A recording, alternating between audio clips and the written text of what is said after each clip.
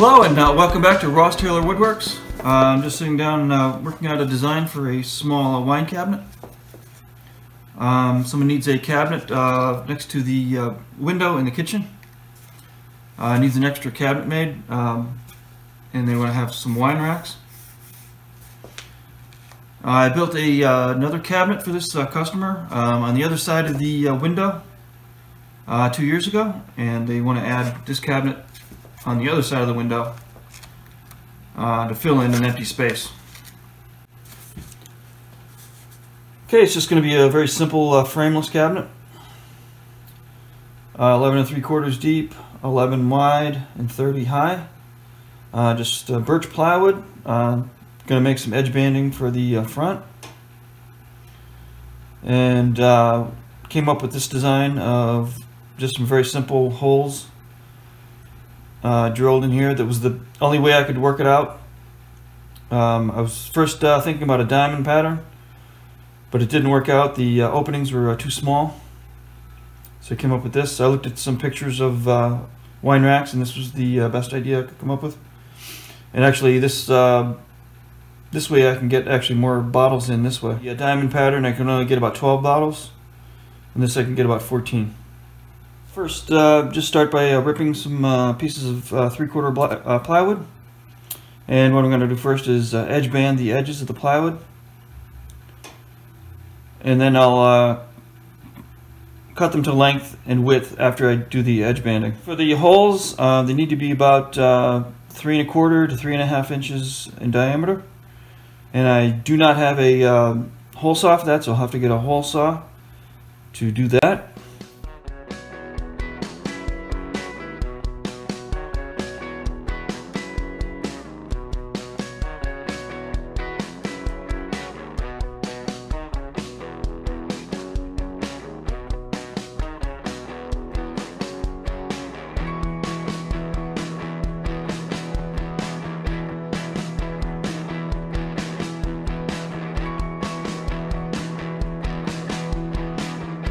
Alright, I'll let the edge banding dry, and now it's just a little bit proud of the surface. Now I'm just going to take a belt sander and just sand this down flush with the plywood.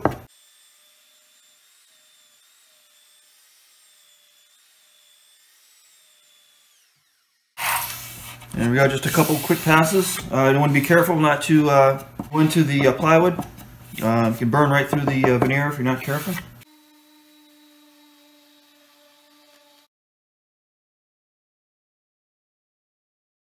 Get the panels sanded. Now I'm going to cut them to length. The cabinet is 11 inches wide, and I'm just going to do a simple butt joint on the sides here. So the top and bottoms will be 9.5. That's 11 minus 1.5 inches. And the sides will be ripped to 11 3/4.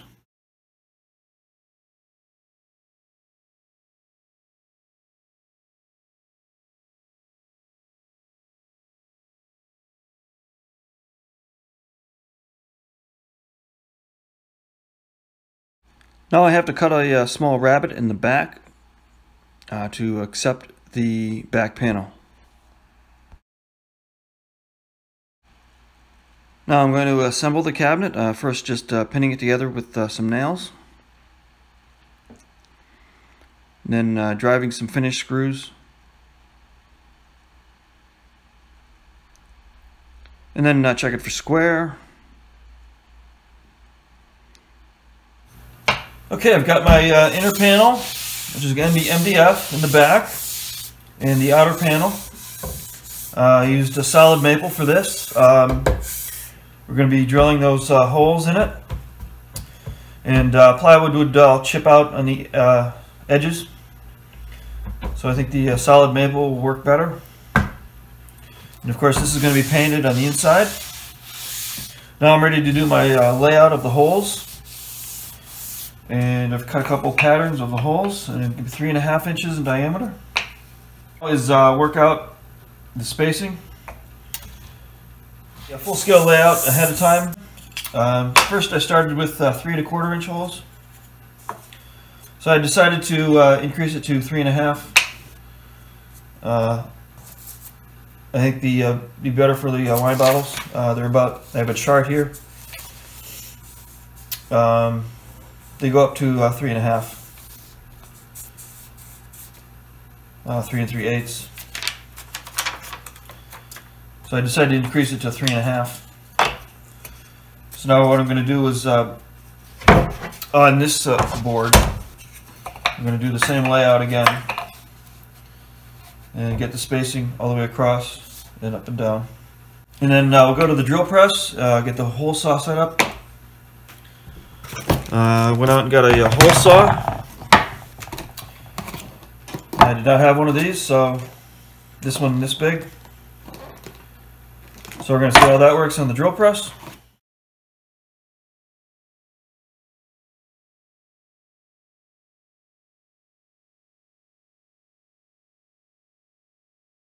There's my layout. Got all the holes laid out. I ended up being 4 inches on center. And came in 1 inch off the edge.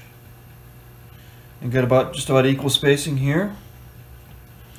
And I ended up going down to a 3 1/4 inch, back to the 3 1/4 inch. I had to go exchange that. The 3.5 didn't work out. It was just too big. Didn't have enough space in between here. Alright, I've got my board in the cabinet. Just doing a dry fit. Just to see what it looks like, and then I'm going to step back and just see what it looks like. And it all looks good. Now the next step is to go to the drill press and start drilling those holes. What I'm going to do is take the MDF board, and I'm going to take the maple board and screw it to the MDF. I'm going to drill pilot holes in the center of each one.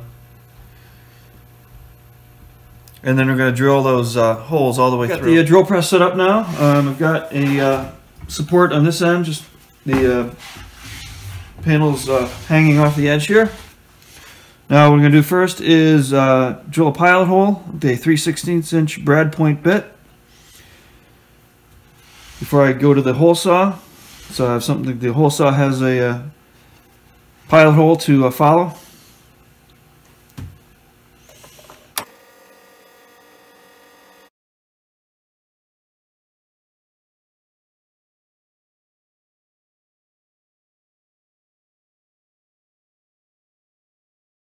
Alright, we got a slight change of plans. This did not work out in the drill press. This head doesn't fit on very tightly. It kind of wobbles a little bit. The threads don't thread on tightly enough. So I didn't like the way it worked in the drill press, and I didn't like the way a right angle drill worked either. So I'm going to do a straight on drill with a handle, and I did a practice piece and it seemed to work. So let's give that a try. Going to go right into our pilot hole.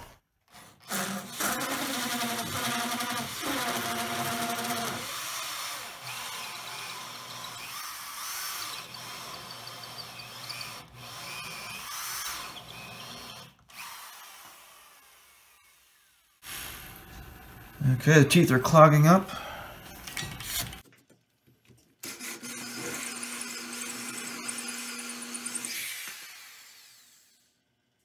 Clean the teeth out. Alright, I grabbed my wire brush and I seem to clean the teeth out. Let's try this again.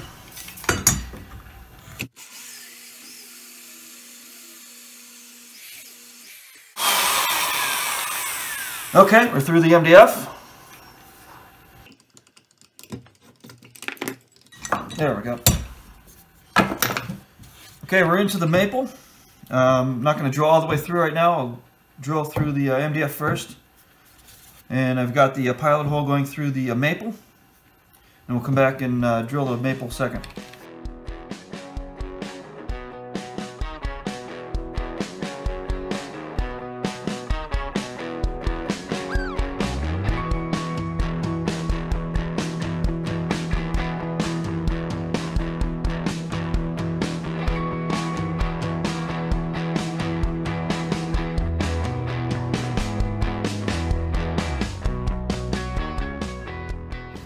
Alright, now I'm ready to put the two panels in. This is the inner panel.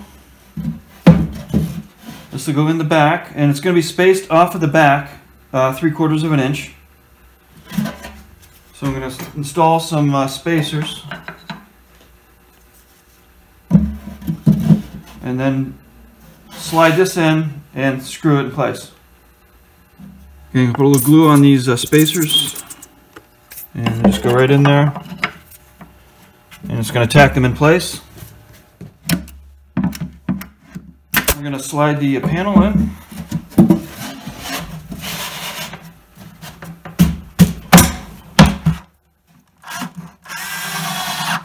And here's the front panel. I finished sanding. I got the holes sanded and did the finished sanding on the outside. Now what I want to do is just set this in flush. It's going to sit flush with the outside. And what I'm going to do is put a little rabbet around the edge to give a little reveal. That reveal is just made with the saw blade. Stick it up about 1/8 of an inch above the table and have the blade just touching the fence.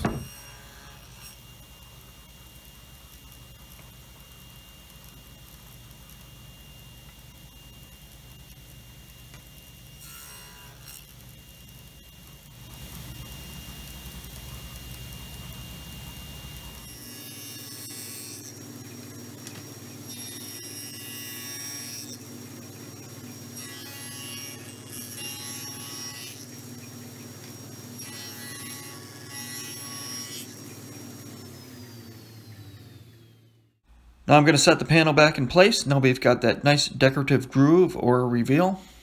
Next up is to make some small mounting blocks. Just going to be in the inside corners here. I want to screw the panel from the front side. There's some decorative screws. Alright, they're just little 1-inch square pieces of plywood. And I'm just going to put a little glue on them. And I'm going to space it in with another piece. So it's 3/4 of an inch in from the edge. And I'm going to put a clamp on it.